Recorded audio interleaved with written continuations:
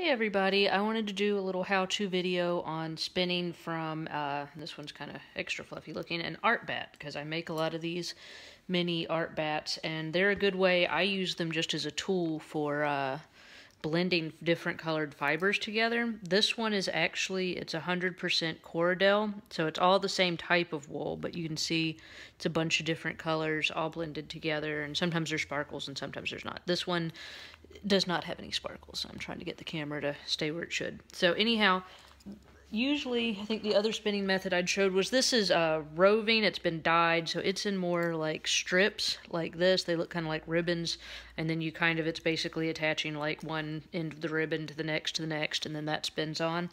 This, it's the same idea, but it's a little bit different. You would get this kind of fluffy, this is how I do it anyway, art bat. It's more, what I would do is you break it down into like smaller sections. You can see I've already got some started over here.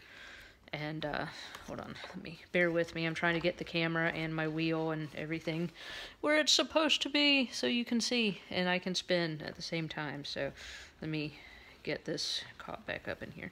And so this is a different, it's not merino, like I said, it's Corridel, so it's a little bit I like Corridel a lot. It's got long fibers, and it's a little catchier, I guess, woollier, if you will, than the merino, which is really like a cotton ball almost. But with this, you don't want to get too much twist in it. And like I said, it's not so much a fiber thing. Like I said, this one's just Corridel. But you see, hold on, I started doing this without even telling you. I ripped it into a piece, and then I just kind of grabbed like a corner over here, and then attach, you know, your corner to this, and then you get the spin going. So then it's connected, and I kind of, you know, you can work down this way, and then if you want to, you know, you can either let it kind of naturally change colors like that, or you can purposely, you know, if you're kind of on that part and you're like, I think I want, you know, this other part, you can kind of change. Like I said, I have no clue if this is official. That's what I do, kind of change sections. And you get, like I said, I like this nice marbleized effect, which I feel like the art bats lend itself very well to, where, like I said, even though this is single ply, you can see you've got almost a striping variation going on in it, almost like if you two-plied two different colors together, but it's in a single ply. So I call it like marble yarn. I think that's what it's officially called. But like I said, as you see, I'm doing sort of a woolen, you know, I'm just getting it going, and then I'm just sort of pulling back. You could, if you wanted to do more of a worsted spin, which is more similar to what you had been doing on the other one. I'm going to do a different color just so you can see.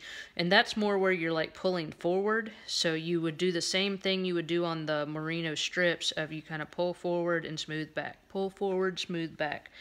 But one thing especially with singles is you don't want to get too much twist in the singles, because like when you're doing doubles, like the two different strands, you know, you kind of take some of that twist out when you're two-plying it together. If you're just doing singles, then, you know, your final product is just the single thread. So you don't want it to be like all angry at itself and end up in a giant mess if you don't, you know, I wet mine on a nitty knotty and then let it dry, and the stretch really takes, you know, relaxes it a lot, and that way it can be more easily dealt with, even though there will be a little bit of, you know, curl to it, but it shouldn't be like snarly.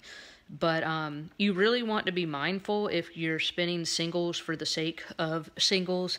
See, and this is, like I said, a spinolution king bee wheel. You don't want to, and I'm bad about really getting my feet going too. You know, you start focusing on something or you're trying to do it fast. Really slow down, and you see my feet aren't treadling very fast. But you don't want to get, I mean, you can see I can stop this. And I mean, it does, you know, it does that. It is springy, and you can kind of see, you know, the spring in it, but it's not like a crazy, you know, it's not like, I mean, it does get a little twisty, but it's not like a super snarled mess. So you kind of, and you can feel it. I mean, that's one thing about spinning. You can pretty much do it with your eyes shut once you know what you're doing. Is I can feel this, and excuse the fact that I have Sharpie marker on my finger, just addressed something. And you can feel that there's, you know, it's stuck together, but I mean, it's still malleable. It's not like if you kept twisting, you can feel the twist get too twisty in there almost. So that's really the trick, is you want it to be twisty enough that, you know, it's staying the size you want it to stay and the fibers are all staying together. But if you do your feet too fast, you'll end up, and then you're not letting it go in, you know, quick enough or whatever, you will end up with a bunch of twist in here, and that'll really drive you crazy. So that's one of my best advice for doing singles, whether or not you're doing them from like an art bat or if you're doing the, like, you know, merino roving strips, is you know, don't let your feet get going too fast. Let it spin till you can feel that twist. Like I said, hopefully you can see it.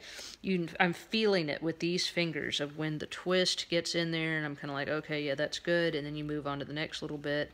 And you can also feel not just the amount of twist, but the size that it is. So like, I know, and I spin a lot this size, this is kind of my worsted size. I know this is the size, what it feels like. And so then when it gets to that consistency, I let it go in. So you can see I'm doing, even though this is more of a woolen style preparation with it being an art bat, you can still do more of a worsted style. This is where you can tell I'm self-taught, and just, you know, you can still do the pulling forward with it, even though I do kind of prefer from art bats, I like pulling it back. And that's where you kind of hold it here, and then you pull the fibers back, then bring your fingers back and then feed it in, and then pull it back, feel the fibers, and then let it go in. So I mean, that's a totally different animal.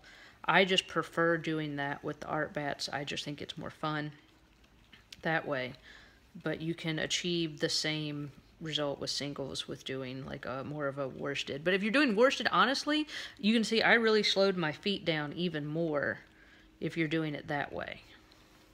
So yeah, if you're doing worsted, you know, the front ply method like that, with singles, I would really slow my feet down, because you're kind of holding on to it a little bit longer, so you could end up with a lot of twist in there.